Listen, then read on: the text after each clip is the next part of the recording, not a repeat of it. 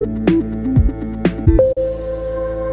this video I'm going to show you how to do the Wi-Fi Direct setup of your Epson ET-2850 printer.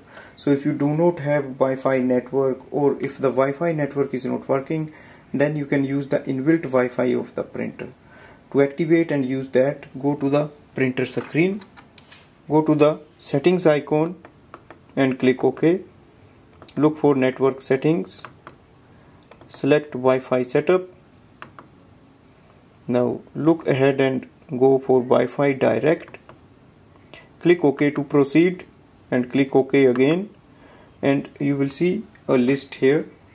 Now on this screen we have to modify some changes, so go down until you see your printer network name. So it will display Direct Epson 2850 series. Now if you do not have Epson Smart Panel app, then press this button, iPhone, so click OK. Now click OK to proceed. It will display a barcode here, so simply we have to scan this barcode with our iPhone. It will ask you to join the network. Click OK. Click join. Your phone will be connected with the Wi-Fi network. From here you can use it for wireless printing and scanning. For example, I have Epson iPrint app,